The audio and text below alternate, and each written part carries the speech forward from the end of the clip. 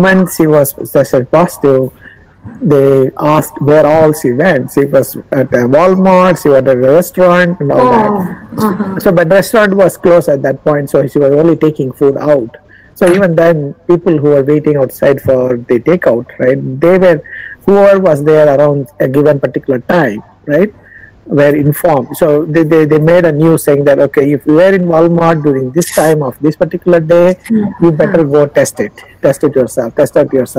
And likewise, if you were at this restaurant takeout between these times and this particular day, better get tested. So that way they were tracing and they were avoiding all the unnecessary, spreading. That was good.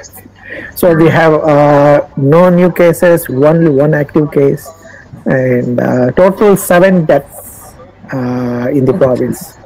But that happened in April, very beginning. After that, it was well contained. And Canada, like Ontario and Quebec, so they were seriously affected. Quebec, there's so many people died. All very senior people, like all senior home care. About 70. Yeah, bunch of people in same home care died. Like multiple home cares. Only those people were affected quite a bit, and then Is the thing online now, or only we two talking, right? No. Many are online. Many. Okay. You're not started the whole thing yet, yeah. No. So students are registering. Participating. I see. Okay. But here in India, the major problem is population. Of course, density of population, and you must be knowing about that Dharavi Chal, the slum area of Maharashtra, Mumbai. Yeah. So just Dharavi, they were guessing that community transmission may be started there. Have started, but now they are saying no. The content. Yes. Yeah. Lot of. How many people are registered for this meeting? Many. Actually, 2,000. More than 1,000 people have registered. We have given 200 something. But most of these participants are preferring to watch live in Facebook and YouTube. Okay. So are you also recording this? Yes, we are recording the whole thing. Okay. That's good. Oh boy, 2,000. That's big. More than 2,000. Yeah. After that, we stopped. We did not accept. Of course, yeah. Of course, yeah. It's too bad. Yeah.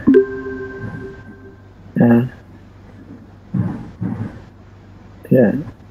So I think we'll start. So let me introduce first. Okay. Should I start sharing the slide? Sure, you can.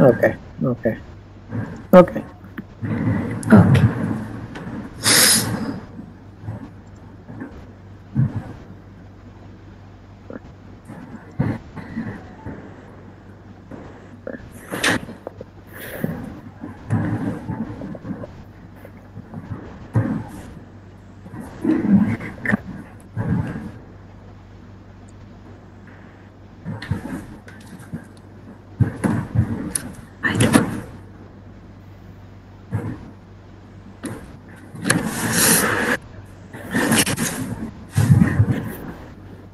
Good morning, everyone.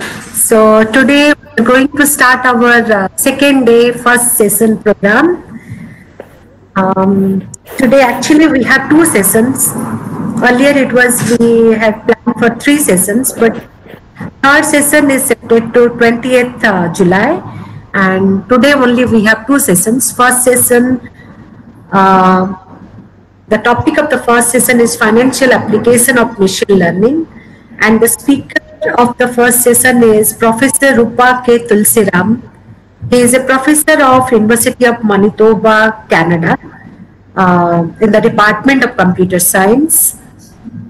He received his PhD from Indian Institute of Science, Bangalore, India. And Dr. Tulsi's current research interests include computational finance, cloud computing, blockchain technology for financial applications and related areas. He is the founder of Computational Finance Derivatives Lab at University of Manitoba and Disciplinary Center of Excellence in Computational Finance. He is associated with many professional societies such as IEEE, SEM, ASSE, CMS, etc. So I think now I should request Professor Tulsiram to start his lecture. So now over to Professor Tulsiram. Okay. Okay. Thank you very much, Dr. Dash, and good morning, all. So it's Friday morning there in India, of course. Yes, here is where I am in Winnipeg, Manitoba, Canada. It is 10:30 on Thursday evening, right? Thursday night, 10:30. So again, good morning. Welcome to this talk. The topic of this talk is AI and machine learning, ML, in finance. And the two important problems that I'm going to talk about and introduce you and then talk about are the option pricing problem as well as the forecasting problem, forecasting of stock prices. So the first one, the option pricing, we're going to use one kind of the AI technique that is inspired from nature.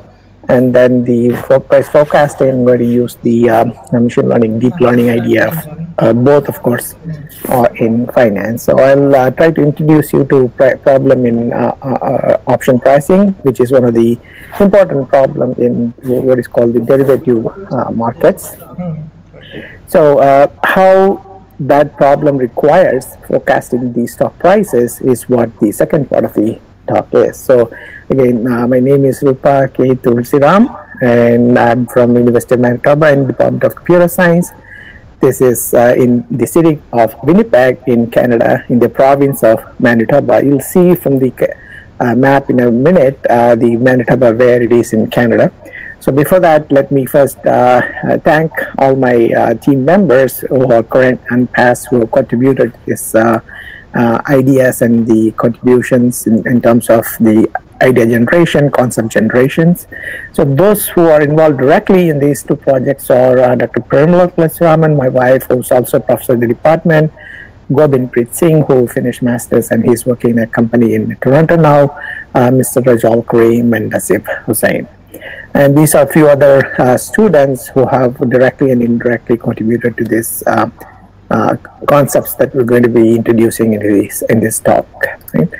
And most of the students were supported by these two major grants in Natural Sciences and Engineering Research Council called NSERC Canada. We have a program called Discovery Grant Program. So I've been fortunate enough to get this funding for last 20 years continuously. And then we had like Engage Grant, which is partnering with industry. And then we have in the province of Manitoba, we have what is called the URGP, which is organized by the University of Manitoba, University Research Grant Program. And then within faculty, there is a science interdisciplinary research program. It is between, say, science and engineering, science and business school, science and agriculture faculty. So it's an interdisciplinary research program. I have a couple of research funding on that. There are a few other smaller ones as well. Okay, so here is a wide map of Canada, Montreal, Toronto, and then we are here, Winnipeg, the whole big province of Manitoba, which is just north of North Dakota in US, just 1 hour from the US border. And if you want to ever see a polar bear, and we have the what is called the polar bear capital of the world, somewhere here, which is in the city called Churchill, right? So that's the province within the province of Manitoba. So Winnipeg is bounded by a couple of, rivers. Hello? Professor Tulsiram, we are not able to see your presentation. Oh. Please share it. I'm sharing it. Okay. I'm sharing. It's, I don't know. Let's see. Yeah, please try again. Okay. Let me try again.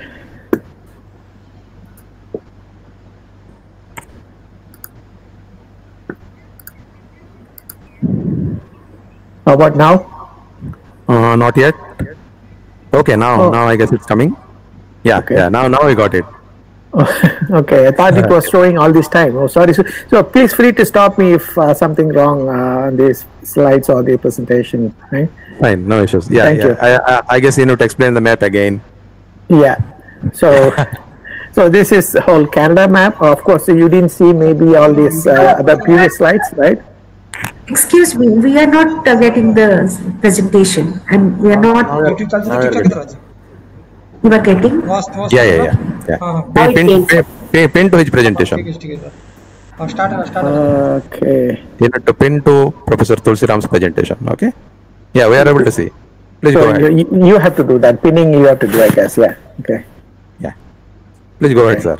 Yeah. Okay. So if you want to contact me, my email is tulsi@cs.umanitoba.ca, or you can get some more information about my publications and other projects at cs.umanitoba.ca. This Tulsi, that's my homepage.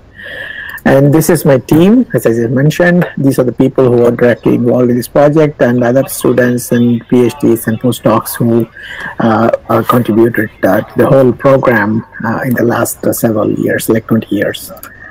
And then these are the agencies where from my research has been supported. Like, for example, the major one is the NSERC Canada, where we have what is called a Discovery Grant Program, which has been supporting me for last 20 years.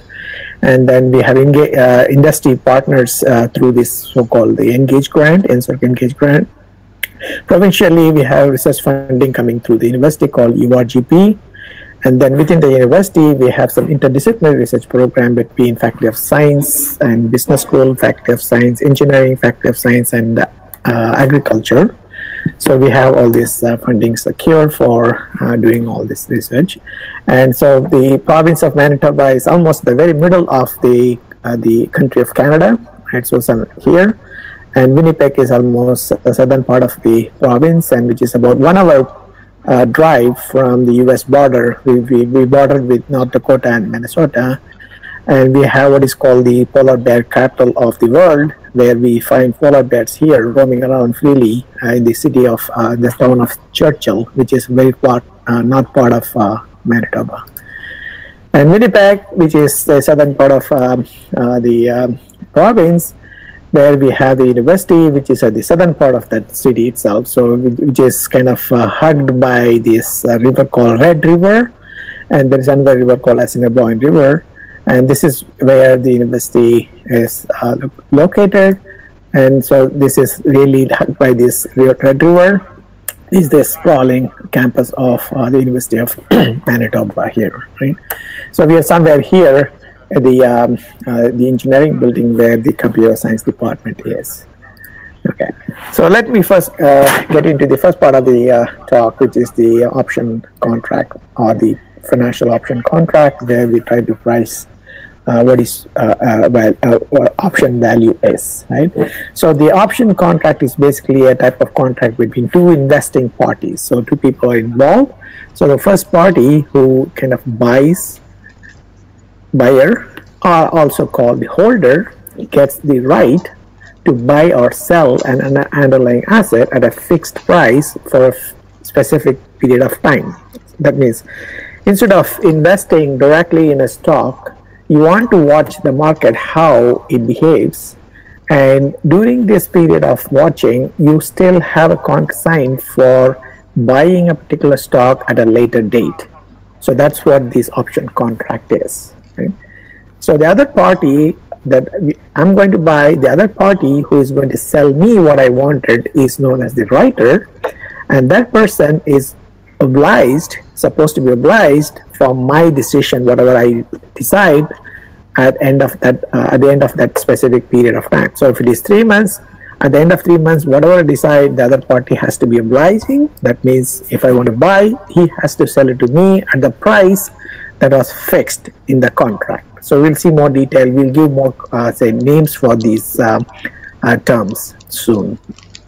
So in order to get that kind of a security, I have to pay a premium, right? The buyer or the holder pays a premium to the writer at the time of getting into the contract, right? So that's the kind of investment that I make in order to give me a security of watching the price behavior, so that I can decide after 1 month, 2 months, 3 months, whatever period that I fix in the contract, right?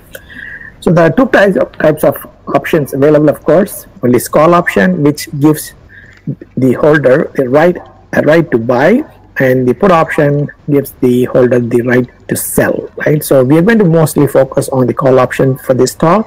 Once you understand what call option is, the put option is just the other way around, right? It is for selling. Okay. So there are a few parameters that we need to be focusing on. There are 5 of them, importantly. The underlying asset price, that means if you're trying to buy a stock, that is the asset price, the stock is the asset here. What is the price of the current price of that particular stock, right? The current value of the underlying asset. And strike price is the predetermined price, the fixed price, as I mentioned in the previous slide. That's the price that at which I'm going to buy the asset at the end of that contract period, right? And the contract period is the time between the start and expiration of that contract. I can make it like 2 months, 3 months, 6 months, 9 months, whatever, right? There are options which are long-term option, like 30-year option, 30 years, right? So there are such things, also bonds. And another major say parameter one has to be worried about is the volatility, which is the degree of price movement, how volatile, how frequently the price is changing, right, in the market. So how volatile is the market is. So that's the most important parameter, and this itself is a big research area, finding the computing the volatility. So we have done work on volatility estimation as a completely statistical problem in a separate study. So I'm not going to get into that for now. What we assume in this particular topic is that volatility is constant, right? You can always plug in other models for finding the volatility and then plug into this problem for the implementation purposes. And interest rate is the bank rate that we normally see for, say, it's not exactly the bank rate for the common person sees, but it is the government. Like, for example, in Canada, we have Bank of Canada rate.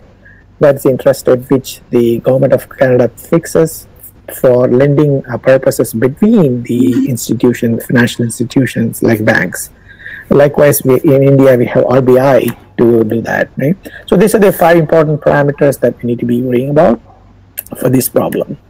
So here's a quick example to understand how the stock market and the option market differs, or how they work, right? Let's say we have a stock which is trading, let's say $50 currently, right?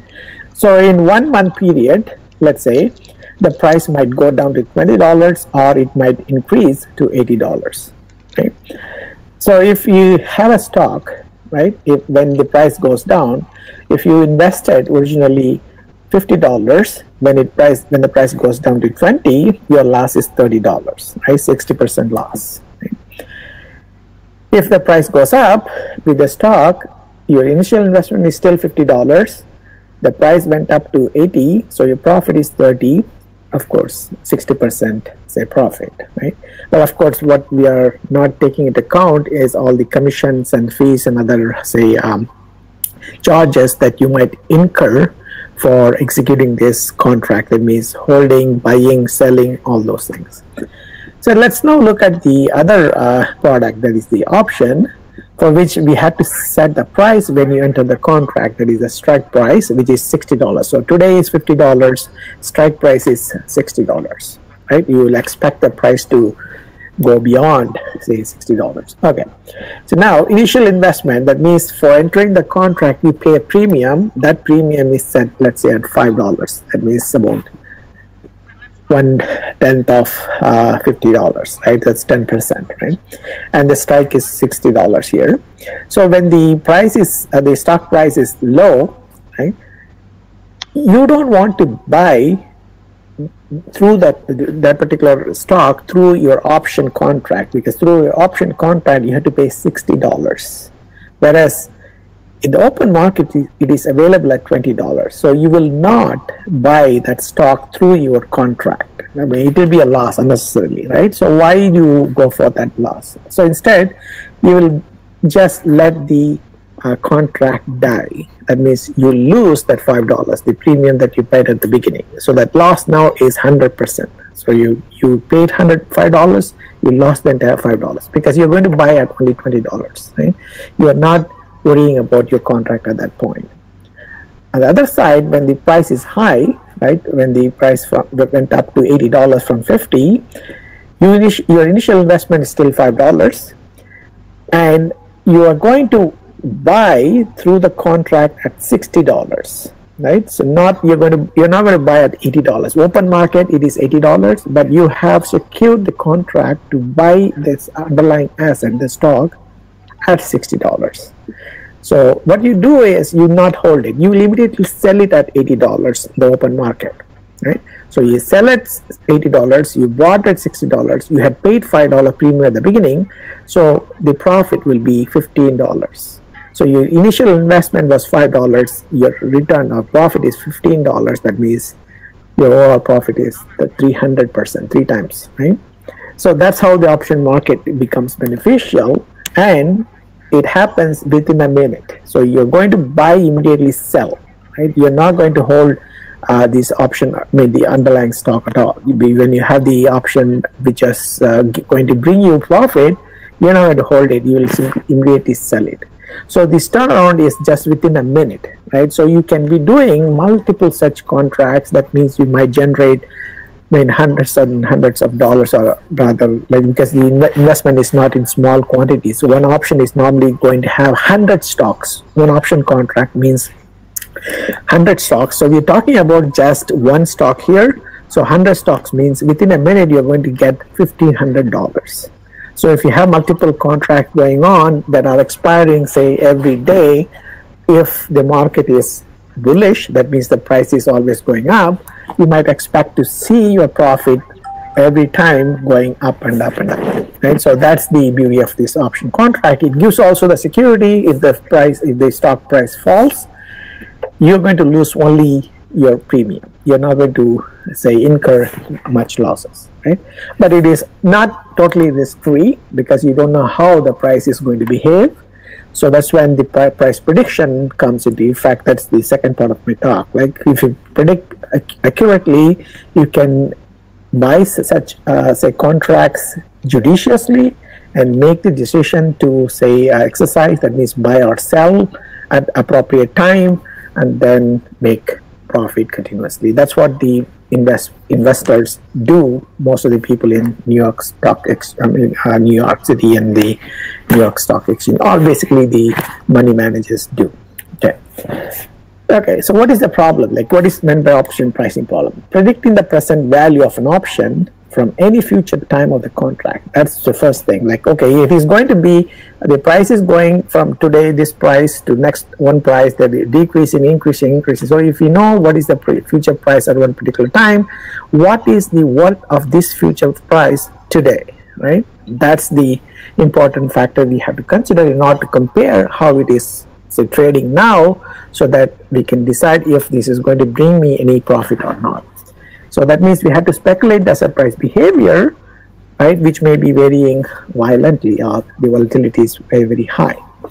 And the worth of this, say, option contract is going to be computed using what is called a payoff.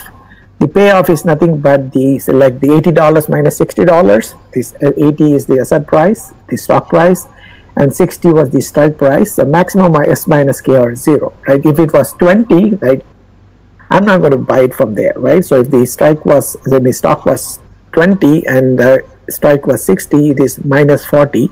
The maximum of this is 0. That means I'm not going to exercise. So I'm letting the option die. So this is the so-called the payoff for the call option.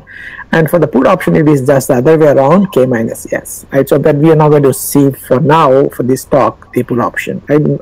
Call option, maximum of S minus K and 0. I hope it is clear so far what we are trying to do for this particular problem, option pricing. That means predicting the present value and then trying to see how much it is worth today.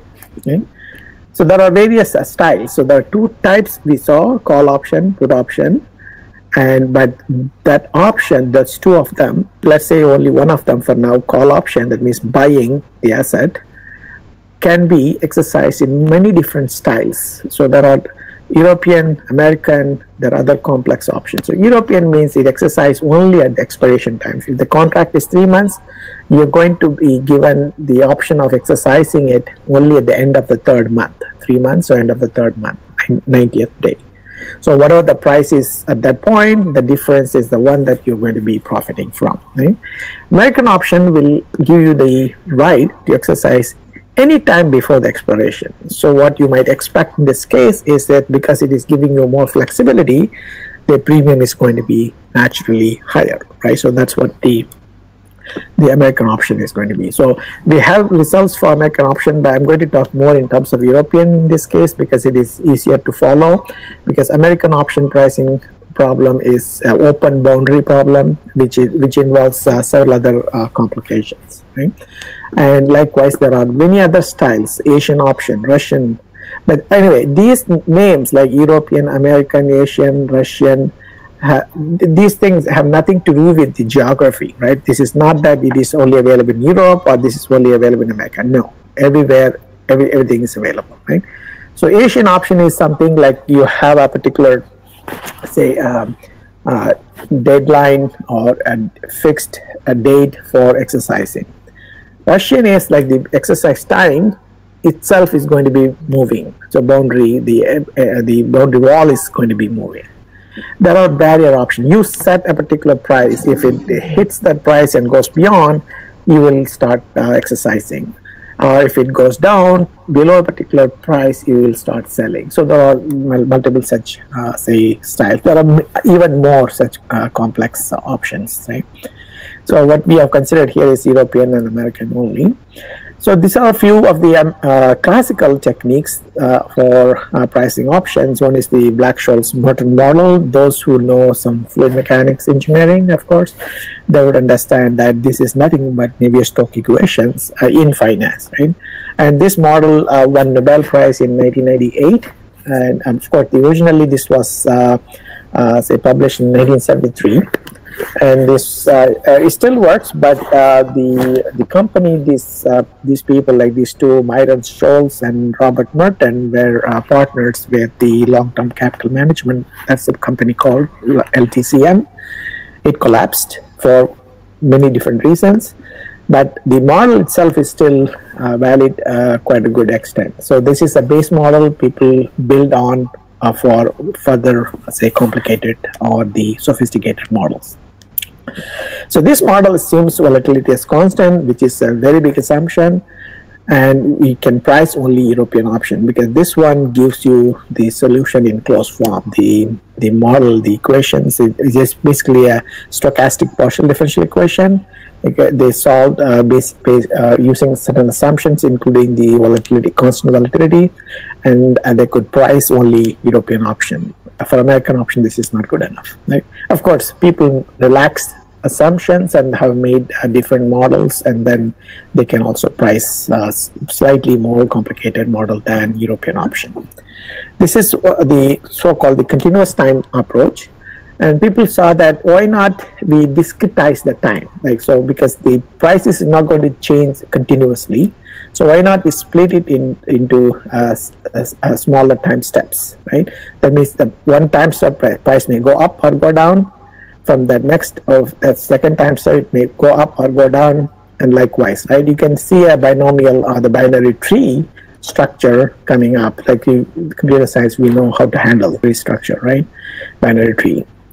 That is called the binomial lattice model, which is computationally intensive because if you for a 6 months contract, or a 3 month contract, let's say you are going to see the prices only at the end of each month, right? You are kind of skipping the entire month's behavior, price behavior, 1 month price behavior. That is too much to lose. So what you would like to do, okay, I can split into 4 steps, this one step into 4 steps, right? First 1 month into 4 weeks, right? So still I'm missing the entire, say, price changes for the entire week. That means I'm collecting prices only end of 1 week. That is too much to lose. Okay, so that means instead of 4 steps here in 1 step, I can try to split that 1 week into, say, 5 days. So that means I will have 1 step split into now 20 steps, right? 4 times 5, 20 steps for capturing price data. So that means you are capturing only the closing price of every day. That is 20 steps here, just in 1 step. So you can imagine how many steps now you will see this whole tree will be going into. That means it is exponentially growing, right? But even the single day pricing is not good enough. So you have to go for hourly pricing, capturing the prices. Even that is not good enough because we have now a powerful computer. So people even go for milliseconds, microseconds, and nanoseconds, because the so-called algorithmic trading or arbitrage trading, high performance trading, all those things come to the level of nanoseconds. That means if you see a change, small change in prices from one particular, say, exchange or one particular time to the next time, if there is a deviation, you can try to make use of that small change that may stay for a millisecond. But if you capture it in a nanosecond, if you execute it in microsecond and come out before a millisecond, you made money, right? So that's the so-called the arbitrage trading. And of course there are similar concepts with the algorithmic trading and high performance trading. Algorithmic trading doesn't have to be this finite detail, but they always look for a particular price range. So there's basically automated trading, algorithmic trading means. So based on this tree, because there's so much variation happening, the computational requirement becomes very high, right? Because it is computationally intensive. So instead of having such structured, say, development of the prices, we can also generate some random walk, right, for the price movement. So that one random walk, second, third, fourth, like you can keep generating random walks through this so-called the Monte Carlo simulation. And of course, again, you're not going to be fully capturing all the different price paths by several number of random walks. So you have to generate like millions and millions of such random walks. Even that becomes computationally intensive. Of course, the accuracy becomes less pronounced here with Monte Carlo than the binomial. Of course, this is the most accurate solution, but it is only for European option. Okay, what are these? Those are classical. Classical means like the Black-Scholes model came 1973, the binomial lattice came 1979, so also the Monte Carlo 1979. So in the unconventional, when the idea of, say, artificial intelligence came into picture, people started using neural networks to try to do the option pricing. We have done some work on this. And then there are bio-inspired techniques such as the genetic programming, genetic algorithm, and then the naturally inspired techniques such as the particle swarm optimization and colony optimization. And the one that we're going to talk about is a much later, say, most latest naturally inspired algorithm called the Firefly algorithm. We'll describe what it is now quickly. So the option pricing it is basically a multi-objective optimization problem, where we try to compute the accurate option prices, how accurate we can get to options so that we can make right decision, so that our profit is really high, right? So that means we try to formulate this problem as a multi-objective optimization problem, and then design and develop some efficient algorithm to find the solution for this optimization problem. And then we try to evaluate the option value using real market data. We have some Bloomberg data that we have used in this case. So what we have basically come up with in this particular study is the design and development of a Firefly algorithm to find a solution for adaptive weighted sum based Firefly algorithm on non-nominated sorting. I'll explain these two in the next few slides. Modeling the option pricing is a multi-objective optimization. That means payoff and the probability of achieving the payoff and the objectives here. Two objectives in this case. But there are multiple sub-objectives for each of these objectives, right? But we kind of combine them into two, but later on in the adaptive weighted sum based Firefly algorithm, we are going to combine these themselves into a single objective problem. But here, non-dominated sorting will try to keep both separate. But here is kind of a conflicting kind of arrangement here: payoff and the probability of achieving the payoff. If the payoff is high already, that means the stock price is really going up. The probability that the price will go even higher becomes less and less. So the probability of achieving higher payoff becomes smaller and smaller, right? So it's kind of opposite behavior there. So we have evaluated the results of option pricing using Bloomberg real market data. We'll see what the data is later on. And then we compared with the classical option pricing techniques. And then one other important thing that we have done here is to not just provide one solution, but we have given a kind of a Pareto optimal solution, so that based on the risk level of the individual investor, every solution will be a solution for each different group of investors. So if someone is really willing to take a lot of risk, there is a solution for that, which will try to bring a higher, say, option value. Whereas for low risk taker, there is another solution available. So the Pareto optimal solution will be fitting for many, a big set of, say, investors. So it all depends on the individual who is willing to take what all level of risk for their investment. Right? So this is one of the latest niche-inspired techniques proposed by Zinzi in 2008. It's proved to be more efficient in other areas of, say, application, real-world applications, than any other meta-heuristic algorithms. The one that I mentioned, the ACO, Anchor, or the particle swarm, or the B problems, etc. Of course, we have not seen anyone using Firefly for option pricing. That's the idea of using, that's a motivation for us to do this particular problem. And of course, this is Firefly is basically inspired by a unique flashing light behavior of the fireflies. So fireflies in the night, they are glowing in the dark, right? So the purpose of such flashing is two things. One is either attract mating partner, that means the communication between those two, say, individual, say, insects, or in this case, individual investor. I have a, say, stock that I want to sell. If anybody wants to buy, right, this is my contract. You can decide if you want to buy this contract, right? So that's it between me. So the more attractive I am, I can bring along more, say, investors to my contract. So the same contract I can buy, I mean, same asset, I can sell it to multiple people, right, at different contracts, at different strike prices. And I mean, Security Exchange Commission allows you to do that as long as you guarantee them that, oh, you will be able to deliver the stocks when the other party decides to buy it from you. And so that, for that, you have to show, okay, I have this much deposit, and I can buy from the open market whatever the price of that stock at that point is, so that I can deliver that to all these people who are willing to buy at that point, if they decide to buy, right? So that is the idea of, say, between the Firefly and the option market, right?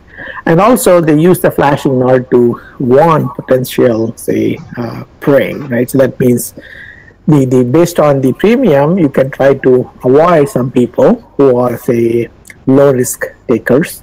So that way you are kind of warning them, okay, if the premium is high, if you set the premium high, the risk is definitely going to be higher. So that's the warning that you're providing to some investors, so you can avoid some of, right? So you can attract, and also you can warn some investors.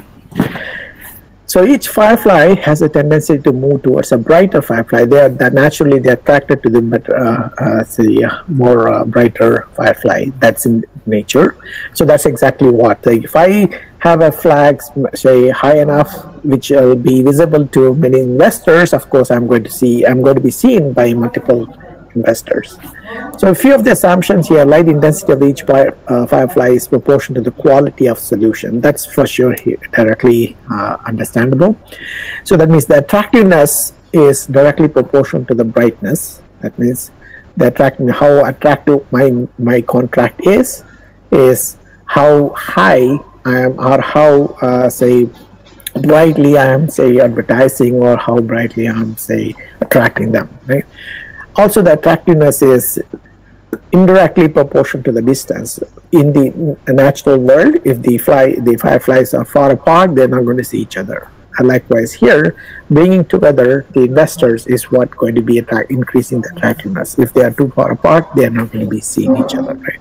So the concept of the trading pit came up with this kind of idea. Of course, that time nobody thought about the firefly algorithm. So the movement here of the fireflies consists of two elements: approaching to a better solution, that is coming from the attractiveness to the being proportional to the brightness, and also they move randomly, right? So that's the two elements how the movement happens. But then if you randomly move, if you go out of a solution space, that's no useful. That means for implementation purposes, that means for the simulation purposes, we have to set some sort of a solution boundary, so that the particles that we simulate are not going to be going out of this boundary. So here is the model. Option pricing is modeled as a multi-objective. The two objectives are the payoff and the probability of achieving the payoff. And we have, how do we achieve payoff? We have the stock price, that means the asset value, right? And we have exercise time, right? And then we know how to find the payoff. Like this, for the European option, it is simply S minus K. That's the first objective. And based on the exercise time and the asset value, because if it is a 3-month contract, at the beginning, you have more opportunity for the price to go up. That means the probability of the price going up to bring you more profit is higher, right? The probability is much higher. As you approach your exercise time, that means as you approach your say end of your contract period, the probability of the price, say, changing too much is kind of limiting. That means your time value is decreasing. So that means your probability of getting higher payoff is decreasing, right, in this case. So those are the two objectives. How are you going to, they're contradicting to each other. Like if you have higher payoff, the probability of achieving the higher payoff is smaller. So how are you going to achieve that? So how are you going to give weights for each one of these two is the important problem here. So finding a solution that maximizes both objectives is what important for us in this case. That means we had to find a fitness value that is function of both payoff and the probability in this case, right? So if the probability is high, then the rate of change of payoff is low, and vice versa. That means these objectives behave in opposite manner. So how are we going to capture that, right? So instead of looking at this figure, I will show another figure how to understand the behavior of these two, right? So main aim is to find our what is called a Pareto optimal solution. So then Pareto optimal solution is basically a set of optimal solutions which trade off objectives at different possible levels. So the probability of achieving is lower, that means your payoff is already higher. So your payoff is already higher, that means if your risk taking is only at 50%, that's all you're going to get. So you cannot expect to go for higher payoff than that. That's how it will be seen. Like in the final solution, you will see. Okay. So we have two techniques to implement this problem. One is adaptive weighted sum based firefly. That means we give weights for the payoff and the probability W1, W2, and then convert this multi-objective to a single objective problem, and then we'll compute the which is also going to be a computationally intensive approach in this case, because we have to give multiple different variations for this weight for each of these objectives. That way we can try to get the best fitness, higher fitness value for this problem. So I'll not get too much into the detail, but I'll spend more time on to the second technique, which is the non-dominated sorting firefly algorithm. So it is one of the newly defined efficient multi-objective algorithms. It's based on the concept of non-dominated sorting. So we see how the solutions are behaving, say, compared to each other. Based on that, we do a sorting, which will give us a very nice Pareto friend of solutions. So the main goal is to efficiently find a complete set of non-dominated solution, which represents true Pareto friend. We'll see what we mean by non-dominated sorting soon. So this is the entire algorithm. So we start, and then we initialize all the parameters. We do the non-dominated sorting, add these non-dominated solutions to the archive, and we'll find the fitness value, and then we'll, based on the fitness value, we adjust our population using the Firefly and do the sorting again, and repeat it until we find the final, say, exit value, or if you reach the termination condition satisfied.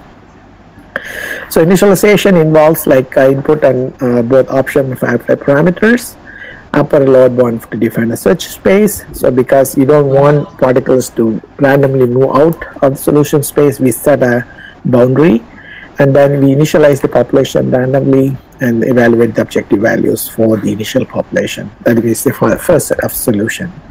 And then we do the non-dominated sorting, which involves like comparing the solution in order to sort them so that best solution can be picked up, right? So we have two functions in this case, like payoff and the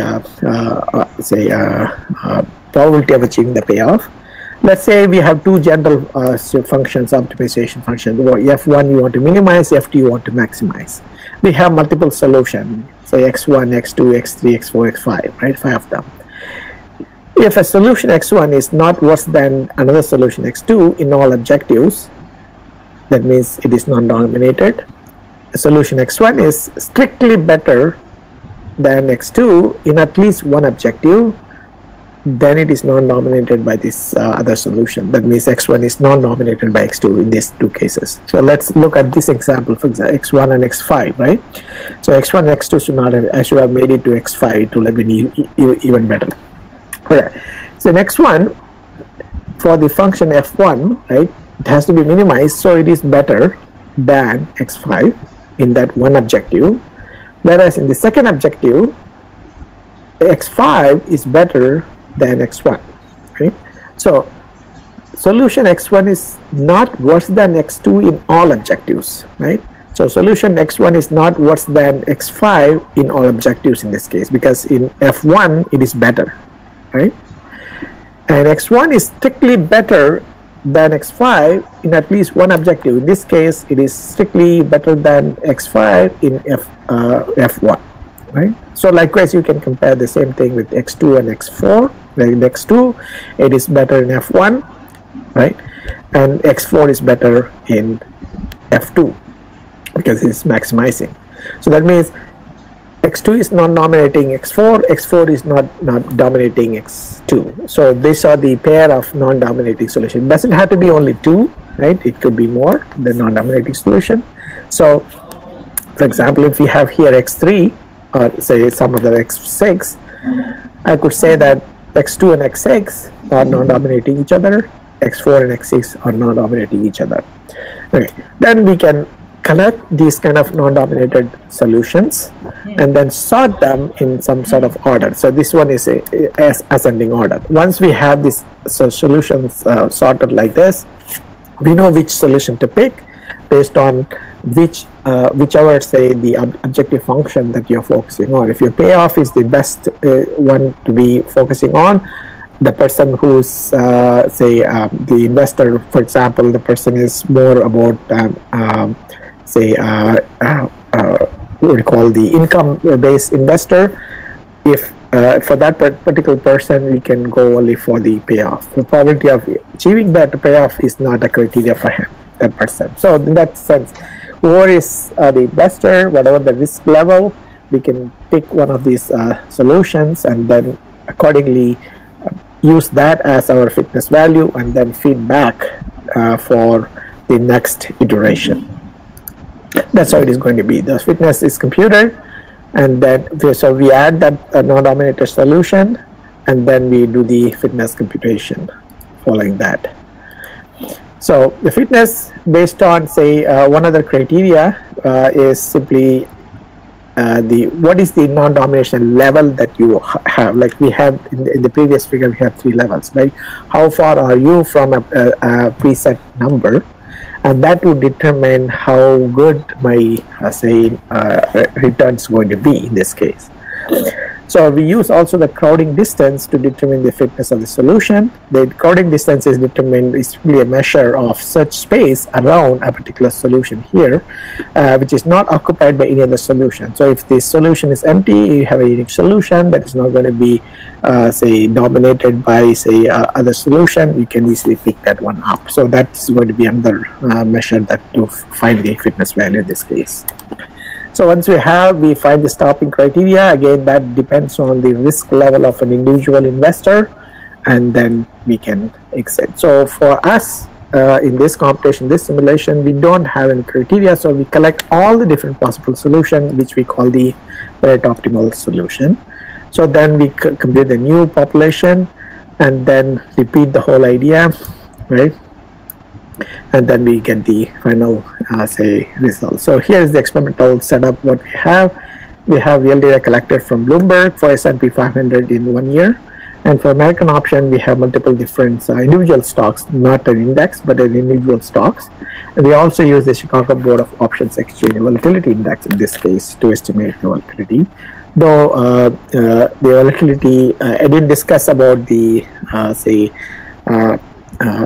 how the volatility is going to be, say, inserted in our model. So that's a separate topic. It will take a bit longer. I'm not getting into that. So for a contract that is 1 week long or 3 weeks, 6 months, 1 year, we have multiple different sets, and the initial setting up of the contract is like this, that the strike price is smaller than the stock price. That means if you are buying a call option, if the strike is smaller than the stock price, you are ready to exercise immediately, right? That means soon after you contract, you are ready, like you are in the money. That's what it means. You are in the money, right? Because S minus K becomes positive, that means your payoff is greater than 0. If it is at the money, you want to make profit, so you want to wait for some more time to see how it is going, how the price is changing. Whereas out of the money means generally most of the contract are out of the money. That means the stock price has to work some extent to reach beyond the strike price, so that S minus K becomes positive for the European option, and that means the premium is going to be lower because you have to definitely wait for some time to see the price crossing the strike price, right? So for these are the multiple different scenarios here, but these are not the actual results, and we'll see how the particular, say, result will look like. So these are the Firefly parameters, like 100 particles. We have 250 iterations. There are a few parameters, randomization, light absorption coefficient, attractiveness value, etc. These are all preset, so these are all varied for multiple different experiments. So here's the first set of solution for European option. This is for the adaptive weighted sum based Firefly algorithm. I think I'll skip for now. I'll go to the next one, which is the non-dominated sorting one. So for both, we could collect the results and then put we see the Pareto optimal solution here, and this full Pareto friend is observed in all these experiments, and this quality of this Pareto friend is determined by actual real data we had from the Bloomberg. So we captured the true option value with less than 1% error. This is the minimum error, which is close to 1%, right? For this set of say values of the stock price, initial stock price, the strike price, and the value of option being 25.4. Now, this is kind of the red one here means the I think we have mentioned here. Red means negative error, green means positive error. So that means the how closely it fits. That's the idea of the error. So based on, say, the risk level, a particular, say, investor will pick one of these solutions. This is the maximum payoff. So if you are really willing to spend a lot of time to see this happening, and that means you are taking a lot of risks to see this one appearing, really happening, right? So in a particular time, which is a bit possibly unusual, but this is showing in this case, so it might happen. So you have to wait. That means your risk is higher. So you to achieve the maximum payoff. So depending on the risk level of the individual investor, each of these solution is say sufficient for being in the market, or being for the investor being in the contract, achieving the purchasing the contract, or to enter the contract. So here are a few conclusions. We have this novel model developed for option pricing problem as a multi-objective optimization, and the experiment we show is competency of the model and efficiency of the algorithms. And in 99% of our experiments, the algorithms are successful in capturing true option price as an option solution to the Pareto trend, the maximum of 2% here. So the true option price is the one that we already have available from the open, say, market data. Right? So using historical contract to approximate the current level risk is very efficient in this case, though I did not discuss in detail the how the risk is coming into effect, but we have that. Okay, I think I'll this is for the first part of my talk, how I am doing for time. So it's almost half an hour, 40 minutes, so I still have 20 minutes. If there is any question, please, for now. I can take some questions now before going to the next topic. So can I ask you a question right now? Sure. Participants. First question, let me take from a lady. What are the novelties that are found in Firefly for which we can use it financial domain? Or just it is an approach? What was the first part of the question? What was the? What are the novelties that are found in Firefly? Abilities or mobility? Novelties. Novelities. Novelties. Oh, novelties. Okay. Yeah. So novelty always depends on how you map the given natural observations to a given problem, right? So the novelty, that, as I mentioned here, the attractiveness, right? It increases based on the brightness of the firefly, right? So the brightness attracts more, say, the firefly to a particular firefly, right? So for us in the stock market, if I am a writer, that means I am the person who is going to sell the underlying stock, I'm going to somehow manage to get more people attracted towards my contract, right? How I do that is to write it in such a way that the premium is either low for them to get, say, into the contract, or because the premium is again very subjective. I can set it to any number as a writer. So likewise, if someone else is writing, that person may set it to a higher value for the premium. So based on the same contract, same particular underlying stock, right, I can set to a particular premium. Other person will set another premium. If my premium is lower, I will get attracted, right, by investors. So that's the idea of the novelty of the Firefly algorithm, say, mapping to the option pricing problem, right? So that's how the first mapping is done. Once we see the mapping, then we study further how the Firefly works, and we bring similar mapping for other parameters. So that not just the attractiveness or the brightness, there are other parameters which can be now made into a Firefly problem and study the option price as a Firefly problem. And of course, there are these Firefly is studied in other real world applications, but I don't know much about those applications. So we are looking at the Firefly application for finance problems. So that's where the novelty is. Mapping the Firefly, understanding Firefly, map it to the current problem that you are focusing on, that is option pricing in this case. Yep. Okay, next question. Hope I answered.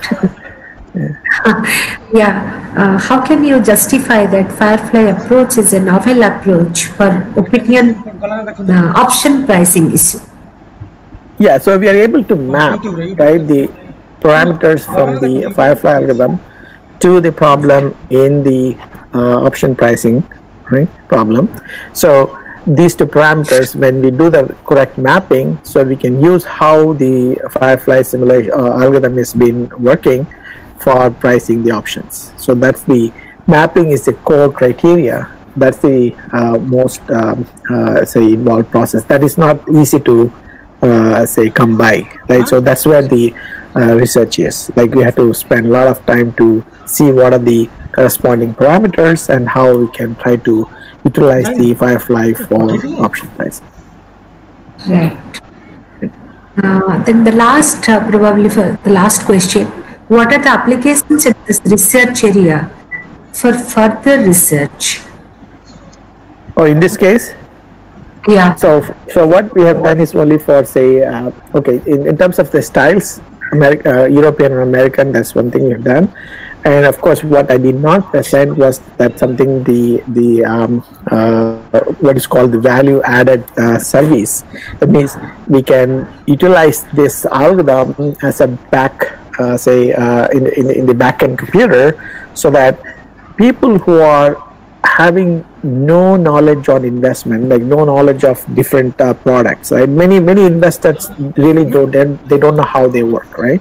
They have money, they just give it to these people, or they just get some ideas from, say, investors or the so-called the brokers, right? So the brokers are the one who are going to run this algorithms in order to provide service to these investors who have money to invest. So if the people say that, okay, I'm okay if I get a 10% profit, right? So they may suggest, okay, you might use this technique, or this technique. That is one way of providing service, and so that we can improve upon providing service. Okay, that's providing service. How to improve, or what is the further research using Firefly for option pricing is providing service and providing a more say detailed service in the sense, not just what these people are asking us to tell, right? So I want 10% say profit. What is the idea that you suggest? I can suggest one, but then on top of it, I can suggest, okay, instead of that, if you invest in this idea, in this particular, say, product, right, in this particular option, using the same technique, I can give this person a different profit level. So that means different level of satisfaction. So that is another service. So we had done that kind of work in the paper that we had published before. The further, in addition to the service itself, what we can do is to take this Firefly algorithm. We have done already, say, two objectives so far, right? The payoff and the probability of achieving the payoff. We can relax those two, with the means we can increase the number of objectives to more number of objectives, because there are more objectives to be done. Like, so for example, risk itself can be brought in as an objective, one thing. And the time, like the time value, we didn't, though we say had this exercise time as part of the probability of achieving that say payoff, we can separate this time as another objective. We want to achieve higher profit at a sooner time, at an earlier time, right? So that time becomes another objective. So we can split that. So for further research, we have not done that part yet. We formulated, but the student finished and left, so I didn't have another student to continue on this. So that's something that we can definitely work on for further research. Yep. Professor Tulasiram, I have a question. Sure. Is the data is in time series form? So say it again. The data what you are using, the stock price, is it in time series form? Yeah, it is. Well, one of them, many of them are time series, right? So yeah, and let me see, these SP500, yeah, they're all like time series for all. Yeah, they're not, I think, daily prices, but they are. Okay, I have to recall. Most likely they are monthly prices, what I have, right? So they're not a daily for sure. So they are time series, yes.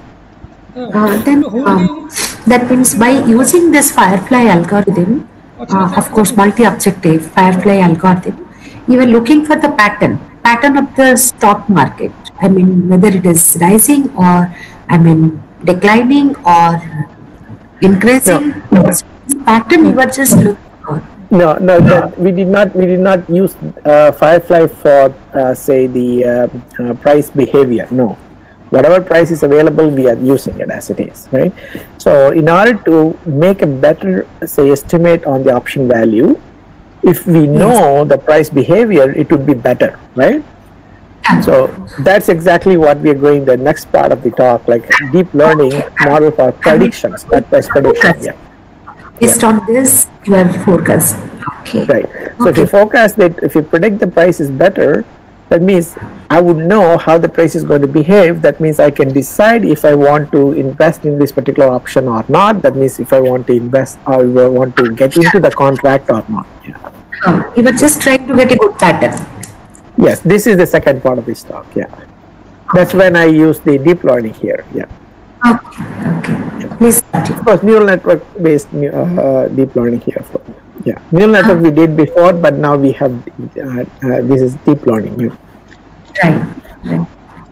Yeah. Okay. Okay. Let me continue. Sure.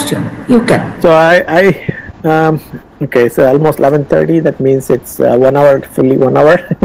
I'll try to finish this in next 20 minutes or so. Okay. Yeah. Okay. So this is the second part of the talk, which involves price forecasting or price prediction, which might be used. But I'm not going to use the price prediction for the option pricing, but it could be done, right? So that's the idea here. So we have some basic introduction, then how to price prediction, what are some related work in the deep learning area, and what we try to do here, and some results, right?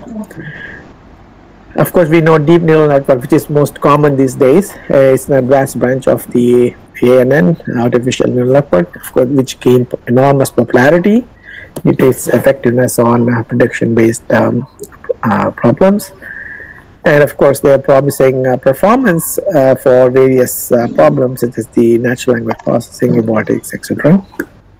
But we are trying to use this idea is to price predict stock prices here in this particular topic. So what is price prediction? Is given historical data of last n number of days for a particular stock or index, try to predict the next day price. That's what our objective here in this case is. So one day ahead. So we have some other work done. Instead of 1 day ahead, multiple days ahead, 1 week ahead, 1 month ahead, kind of based on the initial, say, data that you're feeding it. It is formulated, of course, as a regression-based problem, and we have many researchers, of course, have used the I don't know why it's jumping, RNN to solve the regression-based problem with sequence of data. So this is when the sequence data coming into picture now that Dr. Dash mentioned. Right? One important problem, of course, is training, right? The network using RNN is that, of course, you cannot keep track of the long input dependencies while training. Right? That means it doesn't have too much of memory to, say, keep track of all the past events, in how the past events reflected on the prices. So when we have large amount of data, some of the conventional approaches, such as multi-layer perceptron, CNN, RNN, they lack high accuracy for the prediction problem and also take longer time. So we want to have a faster and accurate neural net approach in this case. So most of the research, of course, they formulate the problem of the prediction either in two categories. One is future movement prediction or future value prediction. How the future is moving, the whole, which direction it is moving, positive, negative, or up or down, right? Like the one that we saw. Whereas the actual value prediction is another problem. Like that's the regression problem. This is seen more as a clustering problem. And this is classification or clustering problem. So we have done some work on this using what is known as the AND root clustering algorithm. This is another kind of a nature-inspired technique. So I'm not going to talk about this, the AND root clustering or the price movement prediction. We are going to talk about this future value prediction for the prediction problems. So in this direction, there are multiple work. I think I will not go into the details of each one of them, but what I'll give you a general picture of what they have reported for multiple different models, MLP, GANN, and then the Garch model, etc., is the mean average deviation using real exchange daily values of NASDAQ stock exchange, and each one has its own say lag. Like so, that's how the literature got developed into more say recent techniques. So some of the other earlier works also show that the neural net methods are very competitive in the hyperparameter configuration, and also CNN have had least mean square error. Right? The most interesting part, of course, this research is that they have worked with more deeper networks compared to previous work, so each one can go further deeper as the computational power becomes, increasing computational power becomes available. Right? So many of them have used this LSTM for the RNN, the long short-term memory network. Also, some have used RNN with the gated record unit (GRU). They have applied for stock price movement prediction in recent work by these authors, and they also shown some promising success. So they use the so-called bidirectional gated record unit. So the potential for this RNN with GRU or combination of LSTM and GRU needs to be studied in depth for stock price prediction. That's the motivation we got reading through this literature, that what sort of problem that we should be working on, which will be unique, and also which should bring a better, say, quality results. So what we do here is we attempt to experiment with different types of RNN with LSTM and GRU to predict the future stock price based on the previous day's data. That's what our idea is. So we call that as hybrid deep learning, because we are hybridizing. One is LSTM and then the GRU in this case.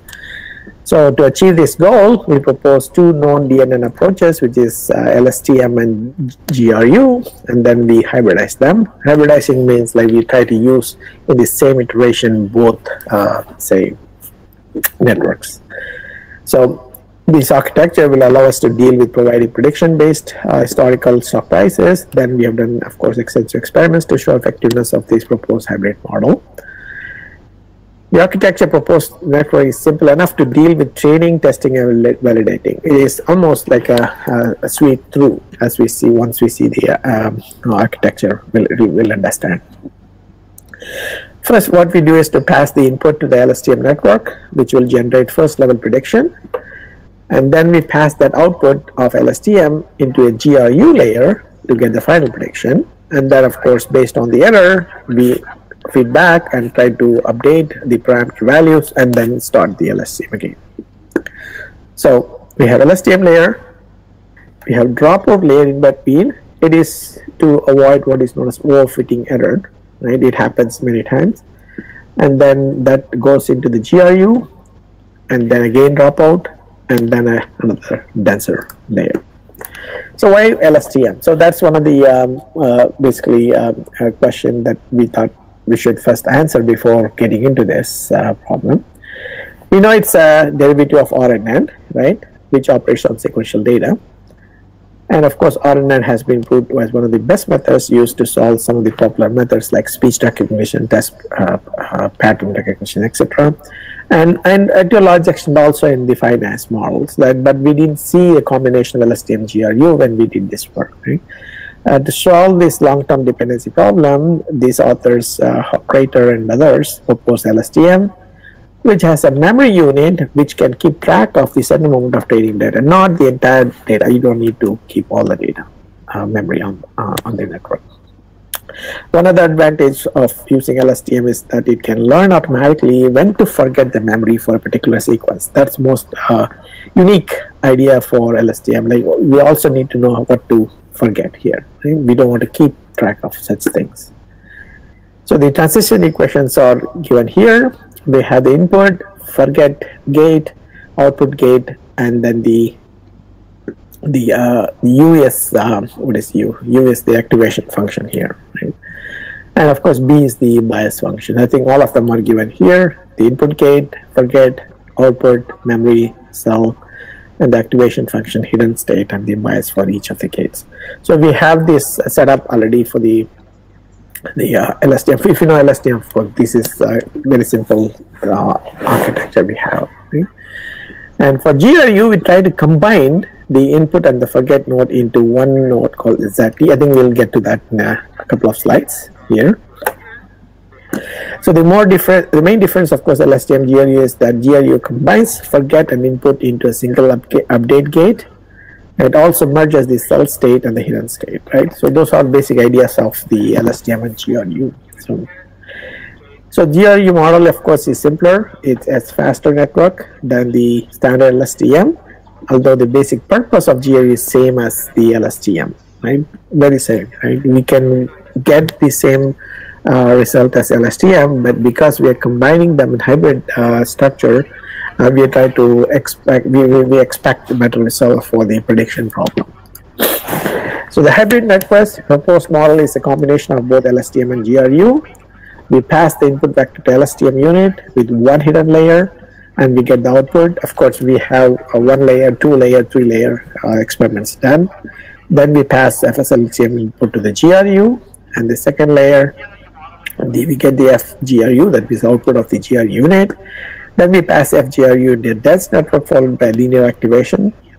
Finally, we calculate the Euclidean loss between the prediction and the ground truth, right? So the linear loss in this case. And then back propagate this lock to the network for the to update the model parameters. So this is the Euclidean distance between the actual value and the prediction problem here. So where these are the few of the parameters, and these are all standard. So this is all nothing new for from our side. Only the combination of those two is the new one, and then how to forget a particular set of data from the LSTM is another new thing there. So this is implemented in Python using Keras libraries, right, which helps a lot to customize the network. In this case, also Atom Optimizer. And there are 20 epochs on a machine with 32 gig RAM, 4 gigahertz clock rate. Okay. And then we have the S&P 500 times this data, and we go through the pre-processing, and then through the ordinate model, and then finally the prediction in this case. Okay. So this pre-processing preserves the relative pair patterns, but changes only the range of values for scaling whatever we need in this case. Right? The intuition behind this pre-processing is to make it compatible to proposed hybrid network. That's the only purpose of data pre-processing for us in this case. We kind of enable data to go through those two hybrid setup. And then we have the data from 2015 to 2016. We use 80% of it for training, 10% for validation, and then testing for 20% here. And then we use min-maximum scalar for normalization purposes. And these are the metrics that we've used: mean absolute error, mean square error, mean absolute percentage error, in this case, for finding the final results. So we have multiple different, say, results coming from one of the papers, like one under reference number 1, where they only had the mean square error. So for us, the proposed HDL method gives the least mean square error, and the others didn't compute the mean average error or the percentage error. So we show that here. So because they are not there, only we can say that we have a better results on the mean square error.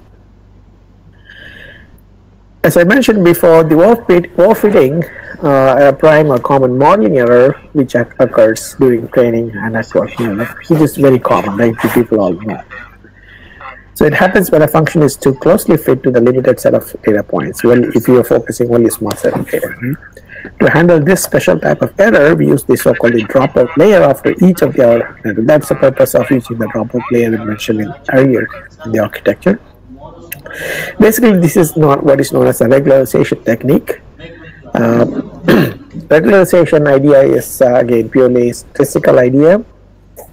Recently, we done one other work on using regularization technique for not deep neural network, but for regular neural network with regularization techniques to predict the option values, right? To based on the option, market data.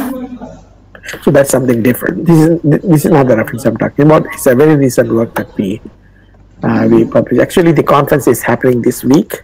It's called the IEEE CompSAC competition applied computing. IEEE Computer Society is Society for Applied Computing, the CompSAC.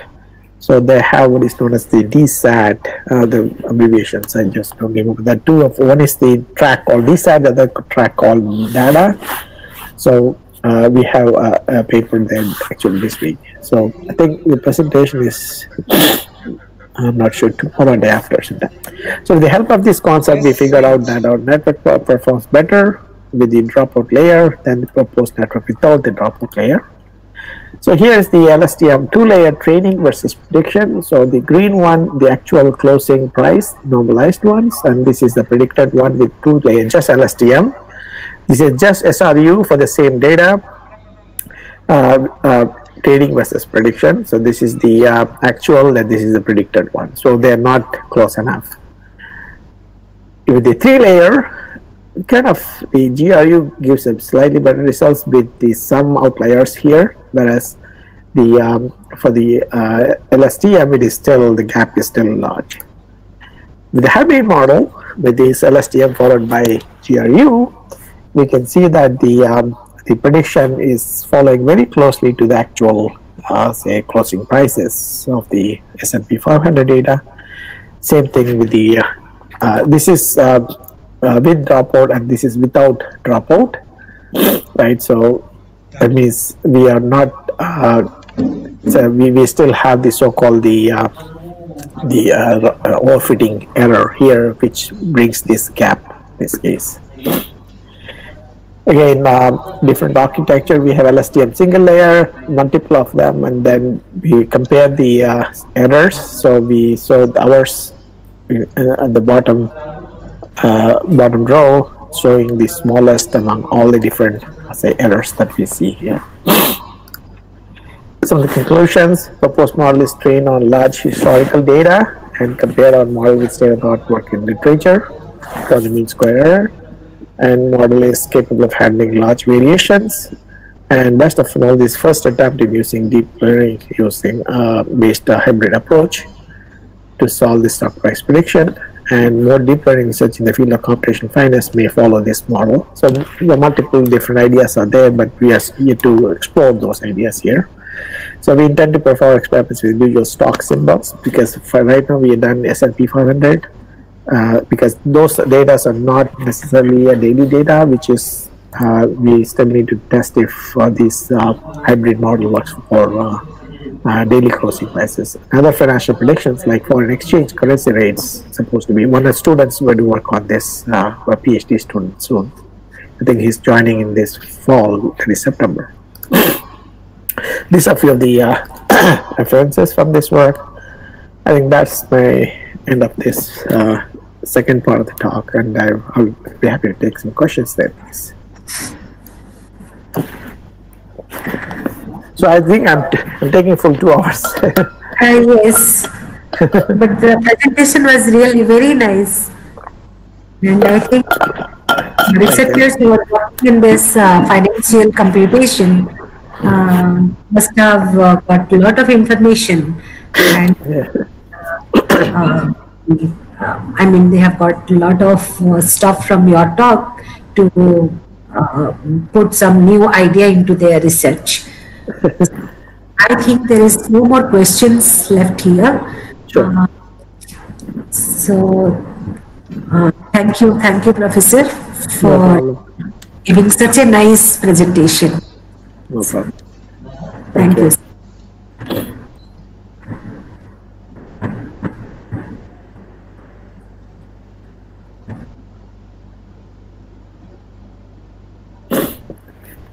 You said you have questions or no?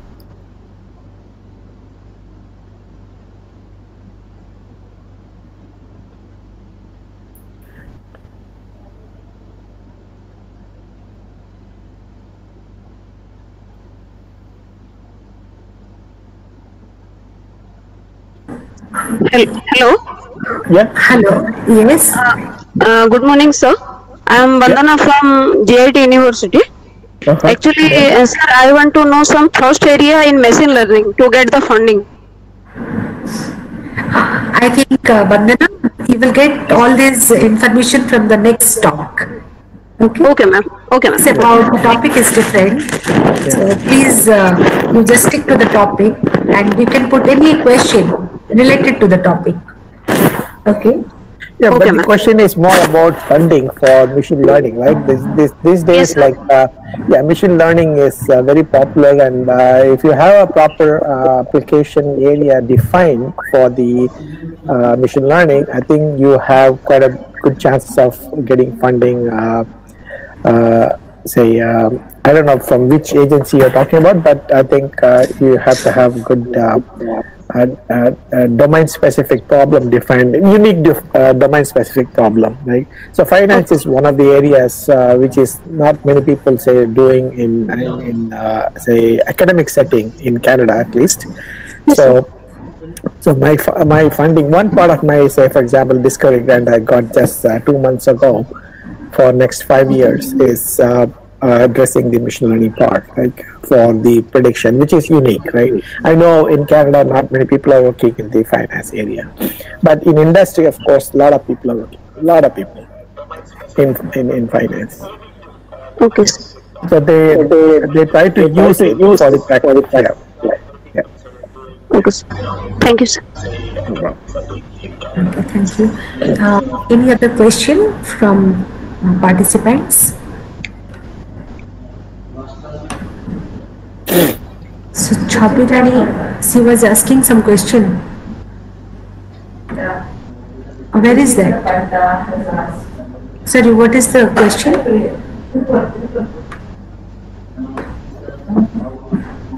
No, nothing is visible. Can you tell me what is the question? You just ask me. So there is a question like, how to choose an optimization algorithm for a particular problem? Actually, there is no such, no free lunch theorem. It's a very open question. Yeah, it's a very open question. Yeah. Very open question. It's a big research problem question, right? So that's where you have to start. Like you have so many things to choose from, right? Which one to choose? Which is the optimization best one, right? So, you have to slowly cut down on number of available say techniques for a particular topic problem, and then slowly come down. Yeah.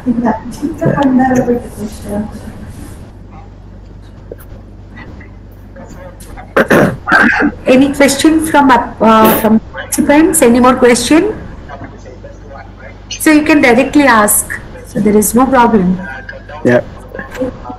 You can email me if you have questions, for sure. No, Yeah. I am not getting anything. No, I don't know this much.